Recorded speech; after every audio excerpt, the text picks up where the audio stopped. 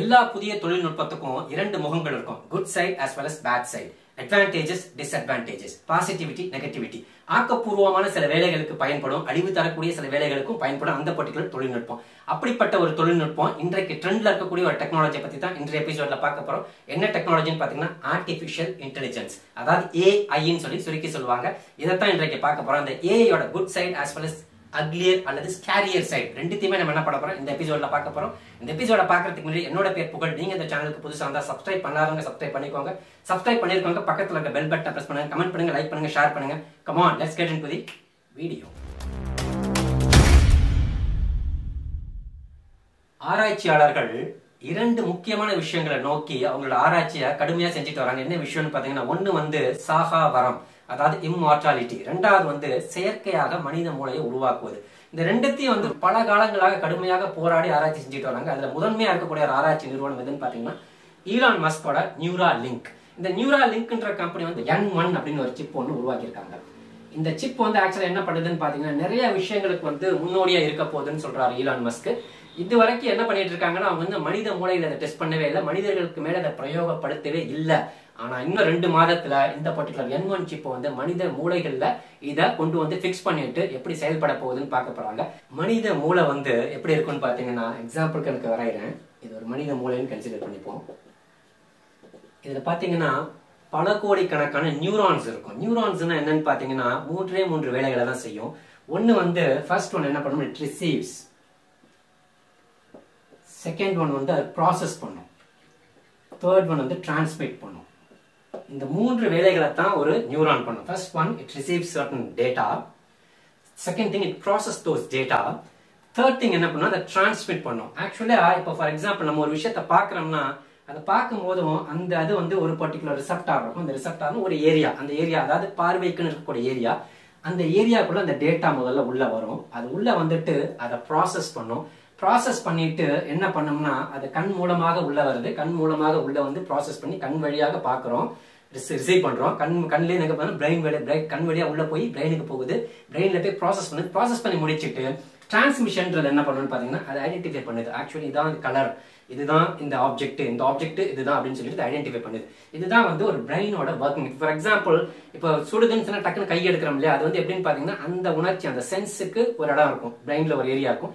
அந்த ஏரியால ஃபர்ஸ்ட் என்ன ஆகுது, அதை ரிசீவ் பண்ணுது, ப்ராசஸ் பண்ணுது, கையை எடுன்னு சொல்லிட்டு ஒரு ஆக்ஷனை செய்ய சொல்லுது. உடனே அந்த கையை என்ன ஆகுது, கையை எடுத்துருது. இதுதான் ஆக்சுவலா பிரெயின்ல நடந்துட்டு இருக்கக்கூடிய ஒரு ப்ராசஸ். இந்த ப்ராசஸ் சிமுலேட் பண்றதுக்காக என்ன பண்ண போறாங்கன்னு பாத்தீங்கன்னா இந்த பிரெயின் மேலேயே ஒரு சிப்பை வச்சிட போறாங்க. ஆக்சுவலி என்ன பண்ண போறாங்க, ஒரு சிப்.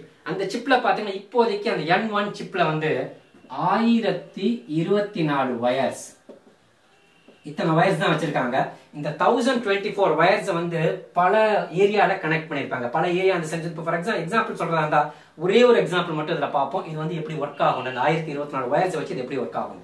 இப்போ ஒரு பர்டிகுலர் பர்சன் பாதியில குருடாயிடுறாரு அல்லது பிறவியிலேருந்து குருடுன்னு வச்சுக்கோங்களேன். அவங்களுக்கு ஒரு பர்டிகுலர் ஆப்ஜெக்ட் தெரியணும்னு சொன்னா ஆக்சுவலா என்ன பண்ணுவாங்கன்னு பாத்தீங்கன்னா அந்த நியூராலிங்க் கம்பெனி இந்த பிரெயின்ல இந்த சிப்பை இம்ப்ளான்ட் பண்ணிடுறாங்க. இந்த N1ன்ற சிப்பை, நியூராலிங்கோட சிப்பை இம்ப்ளான்ட் பண்ணி முடிச்சுட்டு என்ன பண்றாங்கன்னா ஒரு பர்டிகுலர் டிவைஸ், இது ஒரு மொபைல் போன்னே வச்சுக்கோமே, ஒரு டிவைஸ், இங்க ஒரு கேமரா, இங்க ஒரு கேமரா. இந்த கேமரா என்ன ஆகும்னு சொன்னா இவனுக்கு கண்ணே கிடையாது, கண்ணு தெரியாது, கண்ணு இல்லைன்னு வச்சுப்போம். இந்த கேமரா என்ன போகுதுன்னு பாத்தீங்கன்னா இங்க இருக்கிறத வியூ பண்ண போகுது. வியூ பண்ணிட்டு இந்த ஆப்ஜெக்டை கொண்டு அந்த பர்டிகுலர் வியூ பண்ண அந்த டேட்டாவை கொண்டு மொபைல்ல தள்ள போகுது. சரிங்களா?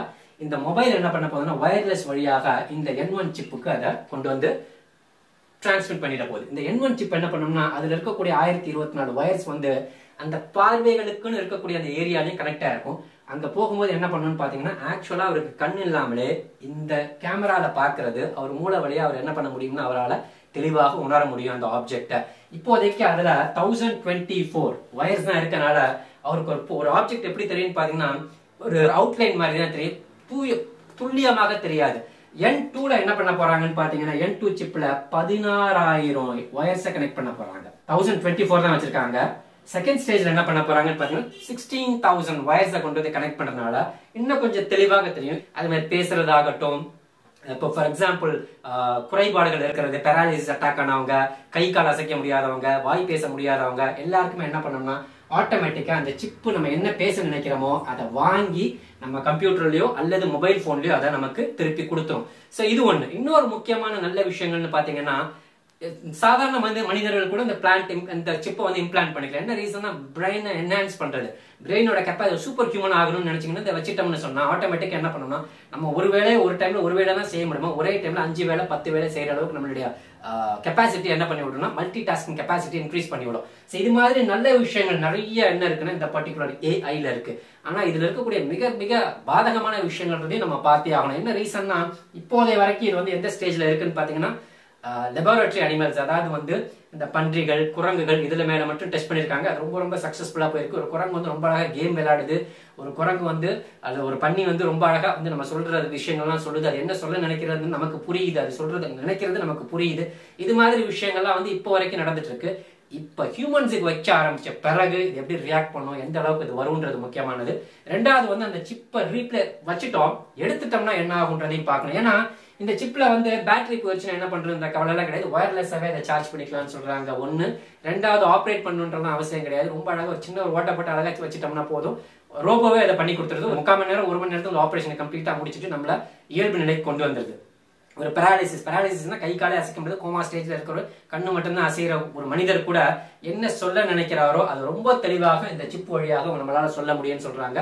இது ரொம்ப இப்போதைக்கு ஒரு பெரிய வரவேற்கத்தக்க ஒரு விஷயமா தான் எல்லாரும் பாக்குறாங்க. ஆனா இதை வந்து ஒரு சில பெரிய பெரிய ஆராய்ச்சியாளர்கள் வந்து பெருசா எதிர்க்கிறாங்க. என்ன எதிர்க்கிறாங்கன்னு பாத்தீங்கன்னா, ஈலான் மஸ்கோட கம்பெனி இது வந்து அவரோட இன்ஜினியரிங் வந்து ரொம்ப நல்லா இருக்கு, அவர் செய்யற விஷயங்கள் ரொம்ப நல்லா இருக்கு. ஆனா நியூரோ சயின்ஸ்ல வந்து ரொம்ப பின்தங்கி இருக்காங்க. அதையும் இதையும் கரெக்டாக இணைத்தா தான் அது என்ன இருக்கும்னு பாத்தீங்கன்னா பெரிய லெவல்ல மனித குலத்துக்கு பயன்பாடா இருக்கும்னு பெரிய பெரிய ஆராய்ச்சியாளர்களோட கருத்தா இருக்கு. எந்த அளவுக்கு இது பெருசா போகும்னு தெரியல. நாட் ஒன்லி neuralink, நிறைய கம்பெனிஸ் வந்து இது மாதிரி சிப்ஸ் உற்பத்தி பண்ணிட்டு இருக்காங்க. இது எதுக்கு உற்பத்தி பண்றாங்கன்னு பாத்தீங்கன்னா, to enhance the human capacity, human brain capacity ஒன்னு.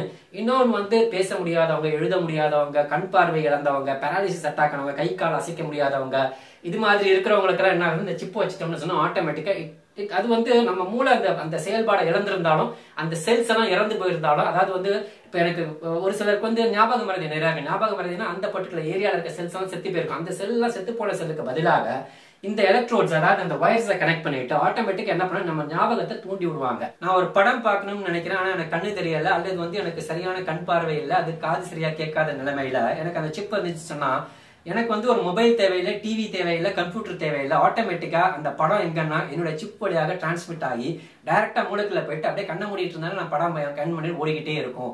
இது மாதிரி விஷயங்கள்லாம் பாத்தீங்கன்னா ஒரு நல்ல விஷயமா பாக்குறேன். ஆனா இதுலயும் நிறைய குளறுபடிகள் நிறைய வரதுக்கான சான்சஸ் ரொம்ப அதிகம். ஒண்ணு. ரெண்டாவது வந்து இப்போ ஃபார் எக்ஸாம்பிள் நான் என்னுடைய மெமரியை ஃபுல்லாவே எங்க ஸ்டோர் ஆயிருக்குன்னா, அங்கங்க போய் அந்த ஏரியால மெமரி ஸ்டோரேஜ்னு ஒரு ஏரியா இருக்கும் மூளைக்குள்ள, அந்த ஏரியாக்குள்ள தான் என்ன இருக்கும், நம்மளுடைய மெமரிஸ், நம்மளுடைய ஞாபகங்கள் எல்லாமே பதிவாயிருக்கும். அந்த பதிவுகள் வந்து இறந்துட்ட பிறகு எல்லாமே அழிஞ்சு போயிட போகுது. ஆனா நம்ம பதிவுகளை ஃபுல்லா என்ன பண்ணலாம்னா, இந்த மாதிரி சிப்புக்குள்ள ஸ்டோர் பண்ணிட்டோம்னு சொன்னா, நம்ம இறந்த பிறகும் இந்த சிப்புக்குள்ள இருக்க அந்த பதிவுகளை இன்னொரு மனித மூளைக்குள்ள அதை பொருத்தவும் முடியும். நம்ம நினைவுகளை சாகடிக்காம டேட்டாவை வச்சு அந்த சிப்புக்குள்ள வச்சு அந்த சிப்புல இருந்து கொண்டுட்டு போய் இன்னொரு இடத்துல இன்னொரு மனித மூளையிலயோ இன்னொரு டிவைஸ்லயோ பதிவு பண்ணிட்டோம்னு சொன்னா நம்ம சாகா நிலையை அடைஞ்சிட்டதான் அர்த்தம். இன்ட்ரெஸ்டிங். இந்த சிப்புக்கும் பிளாக் செயினுக்கு என்ன சம்பந்தமா இருக்காலும் கண்டிப்பாக சம்பந்தம் இருக்கு. எப்படி ஒரு சின்ன எக்ஸாம்பிளோட பார்ப்போம். ஃபார் எக்ஸாம்பிள், ஒரு மனிதர் வந்து ரோட கிராஸ் பண்ணிட்டு இருக்காரு, சரிங்களா? இவர் வந்து இம்ப்ளான்ட் பண்ணியிருக்காரு அந்த சிப்பை. இப்படி ரோட கிராஸ் பண்ணிட்டு வந்துட்டு இருக்கும் போது என்ன ஆகுதுன்னா, இது வந்து ஏதாவது ஒரு இடத்துல இருந்து ஒரு டேட்டா இருக்கும், ஒரு டேட்டா பேஸ். இந்த டேட்டா பேஸ்ல இருந்து அவருக்கு டேட்டா இங்க என்ன ஆகிட்டே இருக்கும், ரிசீவ் ஆகிட்டே இருக்கும். சப்போஸ் இந்த டேட்டா பேஸ்ல ஒரு ஃபெயிலியர் ஆகுதுன்னு வச்சுக்கோங்க, இன்டரப்ட் ஆயிடுது, இங்க ஒரு ஃபெயிலியர் நடந்துருது. அப்படி நடந்துருச்சுன்னா ரோட்டுக்கு நடுவில் வந்து ஒரு நின்றுட்டு இருப்பாரு ஸ்டாண்ட் ஸ்டில்லா.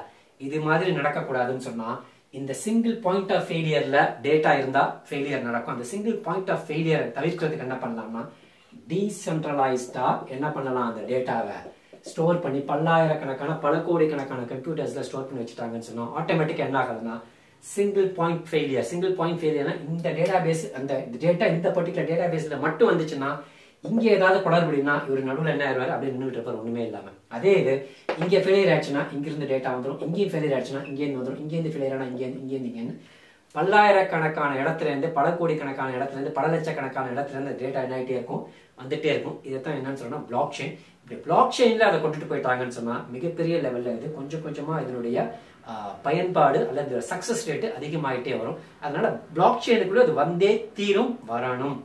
ஸ்கேரியர் சைட் அல்லது bad side of this particular chip AI technology அப்படின்னு எடுத்துப்போமே.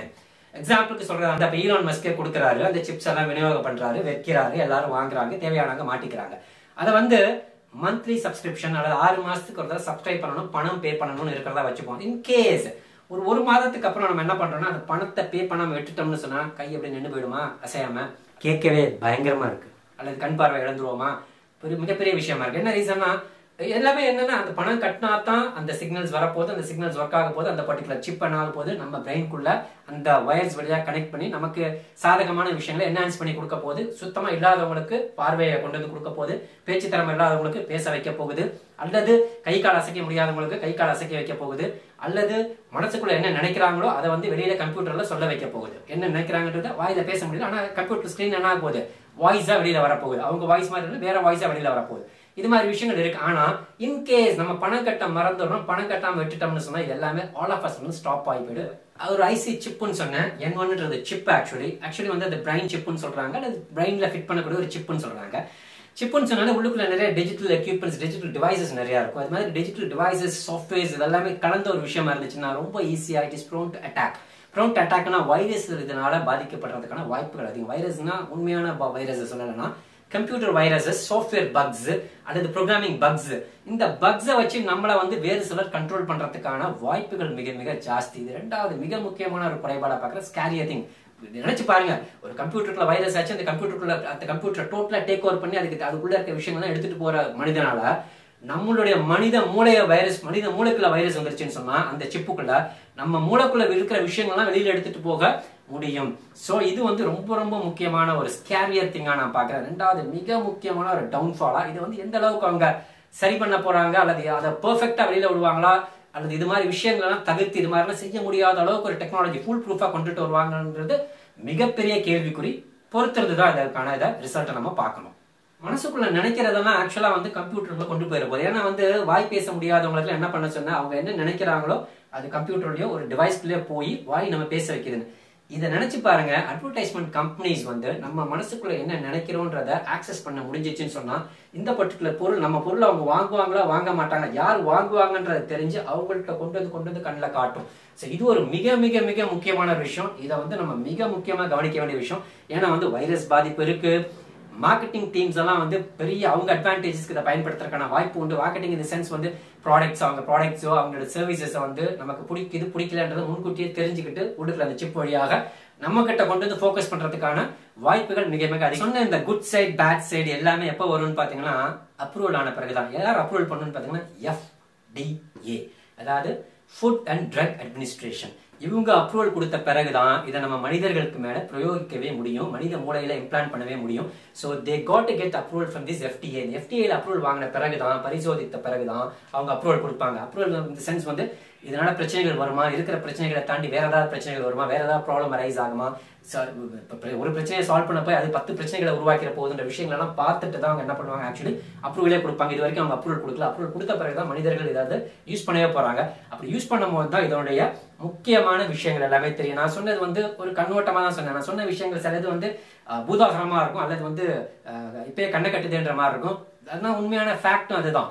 ஆக்சுவலா இது மாதிரியான டெக்னாலஜிலாம் நிறைய வரப்போகுது. இதனாலதான் வந்து இன்றைய காலகட்டத்துல பாத்தீங்கன்னா ஏஐ வந்து மிகப்பெரிய லெவல்ல ட்ரெண்ட் ஆயிட்டு இருக்கு. Not only in computers, not only in mobile phones, not only in crypto, not only in block chain, everywhere. Health care இண்டஸ்ட்ரியா இருக்கட்டும், சப்ளை செயின்ஸா இருக்கட்டும், லாஜிஸ்டிக்ஸா இருக்கட்டும், எஜுகேஷனா இருக்கட்டும், எல்லா இடத்துலயுமே என்ன பயன்பட போகுதுன்னா ஏஐ பயன்பட போகுது. அந்த ChatGPT வந்தது, அதே மாதிரி கூகுளோட BARD வந்தது. இப்ப பாத்தீங்கன்னா ரொம்ப ரீசெண்டா ஈலான் மஸ்கோட நியூராலிங்க் பெரிய லெவல்ல உள்ள வரத்துக்கு முயற்சி பண்ணிட்டு இருக்காங்க.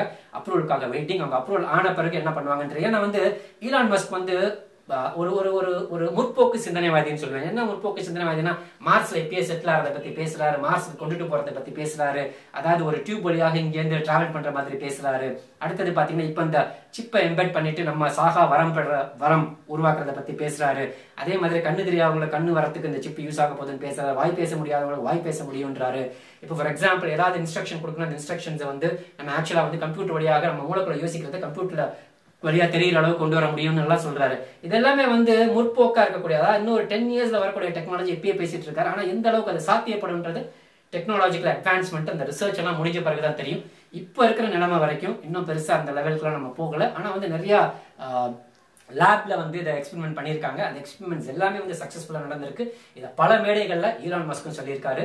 அதெல்லாம் என்னென்ன சக்சஸ்ஃபுல்லா இருந்துச்சு, என்னென்ன பாதகங்கள் இருந்துச்சு, என்னென்ன நல்லதெல்லாம் நடந்துச்சுன்ற விஷயங்கள் இவ்வளவு நடந்ததுனாலதான் ஏஐ வந்து ரொம்ப ட்ரெண்டிங்கா இருக்கு. ஒரு 2 மாதமா பாத்தீங்கன்னா ஏஐ ஆர்டிபிஷியல் இன்டெலிஜென்ஸ்ன்ற ஒரு ஏரியா வந்து உலகம் ஃபுல்லா இருக்கக்கூடிய மக்கள்கிட்ட பேசும் பொருள் ஆகிட்டு வருது. இன்னும் ஹெல்த் கேர்க்குள்ளேயும் வந்துச்சுன்னு சொன்னா மிகப்பெரிய லெவல்ல அந்த ஏஐ வந்து பூம் ஆகிறதுக்கான சான்சஸ் ரொம்ப அதிகமா இருக்கு. இன்னொரு எபிசோட்ல ஒரு நல்ல காயின், நல்ல கான்செப்ட், நல்ல டோக்கனோட உங்களை மீட் பண்றேன். until then bye from Pugal.